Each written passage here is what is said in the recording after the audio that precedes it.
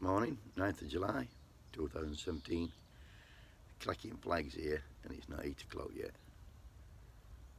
Beautiful sunny summer's day.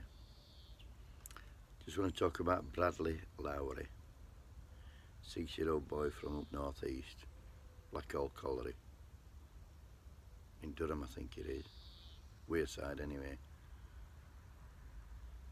We diagnosed with neuroblastoma when he was 18 months old. He's been fighting incurable cancer most of his short life.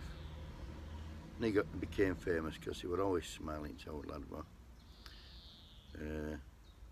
A big Sunderland fan. Finished up being the mascot for England. Met a lot of football superstars. His heroes, Jermaine Defoe, were really good with him. And like I say, he's passed away. Such a like puts all us with as few worries.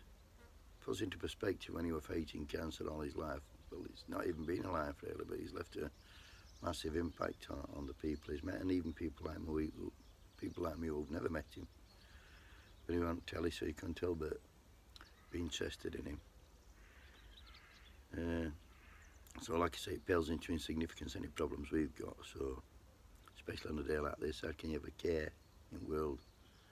I'd like to take my hat off to his parents who through all this kept him background a lot. You've not seen them all over telly pleading his case or feeling sorry for him. God knows what they're going through, but it'll be all the better for having him, I'm sure. Anyway, the wheel keeps turning, as they say.